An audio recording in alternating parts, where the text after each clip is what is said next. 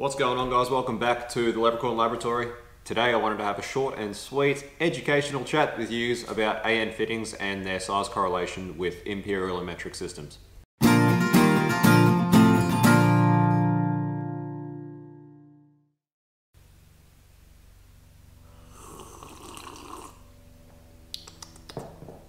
What's up, guys? It's your boy Max here. If you're new, feel free to stick around and check out the channel, hit subscribe, smash like, and yeah, have a look around because there's some cool stuff. So sorry not filming at the workshop today, so again a bit of a lack of visual stimulus, but I will hopefully be putting a few things around to sort of help you guys understand what I'm trying to talk about. So AN fittings are awesome. We use them all over the automotive industry. Fuel, oil, all sorts of different lines. They're really great.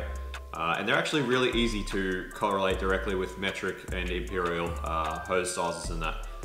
It's a relationship that a lot of people just don't make because they don't bother to research it. I know I struggled it with quite a while, trying to figure out, all the time what, metric size hose a dash fitting was made for.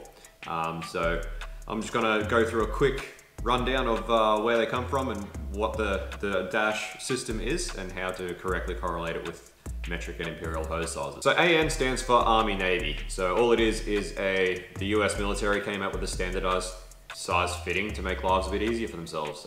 They developed this fitting that we all now use that has a really good seal and is really easy to work with. So what they did was base the whole system off 1/16 of an inch. So to be able to correlate this, you're going to have some sort of knowledge of fractions. I'm not here to teach you fractions. I'm not going to do that. All I'm going to do is teach you how to actually get there to the right sizes. So the AN system, often abbreviated to dash fittings, AN and dash fittings are exactly the same, is based off 1/16 of an inch. So for example, a dash 4 is 4/16 of an inch.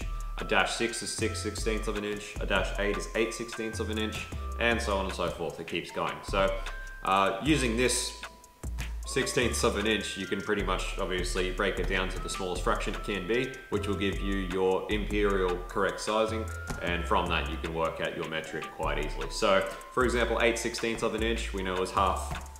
8/16 can be taken right back to a half. So that's a half inch. So we know half inch is around 13 mil.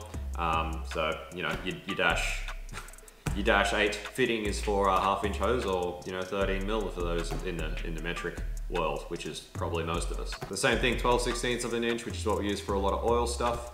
That's 12/16, which is 3/4. So 3/4 of an inch is 19 mil. So your dash 12 fitting is for 19 mil hose. 4/16 of an inch, a dash 4 is 4/16, which is a 1/4 inch. So it's that easy. It's one of those things. I know when I figured it out, or when I decided to finally learn it, I thought that was a lot easier than I thought it was going to be, and I felt really stupid for having gone for so long without knowing it. So apart from that, there are a lot of different types of dash and AN fittings. You've got AN fittings for different types of braid. You've got push lock fittings for regular sort of hose. It all is dependent on what line you're trying to make and what it's for and its intended purpose and what it's near. Obviously for things like turbo oil feed and that sort of stuff, we often use braid just because by nature it's always somewhere that is very hot. But anyway, guys, that's all I wanted to talk to you about today, was just that sizing of AN fittings and how to get to your required size in metric or imperial. So hope you enjoyed it. Hit like, stick around if you like. There's some cool stuff on the channel, and I'll see you on the next one.